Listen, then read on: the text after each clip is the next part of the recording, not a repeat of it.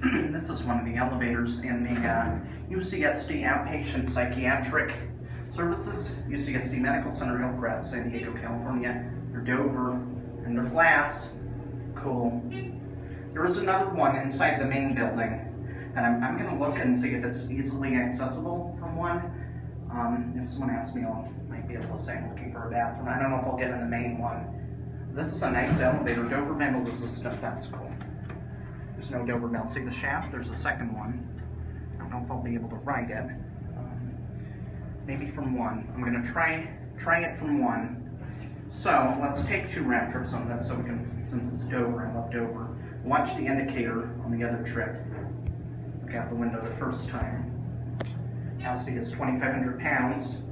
Oh, 2003. It's a ThyssenDover. Cool. 2,500 pounds, permits recertified. Good. Well, good clients checking on the 3rd floor. You probably could get in from one. I'm gonna go up one more time. Might be able to get in there. I'm gonna try it. We're gonna get a cab view. I started it inside just for confidentiality reasons. The security building is next door. Nice elevators. Dover vandal resistant. It's a ThyssenDover. That's cool.